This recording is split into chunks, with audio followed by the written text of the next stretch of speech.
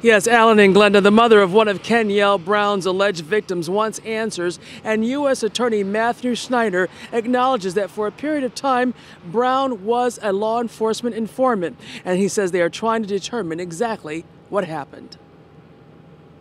Did they know where he was at all times? Did they know who he was associating with? Did they know what he was doing? If they knew all of these things, if he's working for you, why did my son get killed?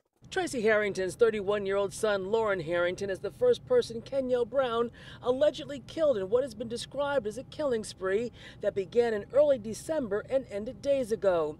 In all, 6 people gunned down. And Detroit Police Chief James Craig coming out to say that not only was Brown, the accused killer, once an informant to ATF, but in late October, Kenyel Brown became a paid informant for a DEA Detroit Police Task Force. What I'm getting now preliminarily is that our DPD officer assigned to that task force was unaware of these failures or violations of his release.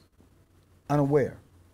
Again, had we known, this is not a person we would have wanted to use. Chief Craig is talking about Brown's criminal history that includes gun and drug crimes and a messy list of probation violations that has a lot of people asking if he should have been in prison instead of free and listed as an informant until Kenyel Brown was suspected in the murders of Kimberly Green and Dorian Patterson. I had a conversation with the U.S. Attorney Matthew Schneider.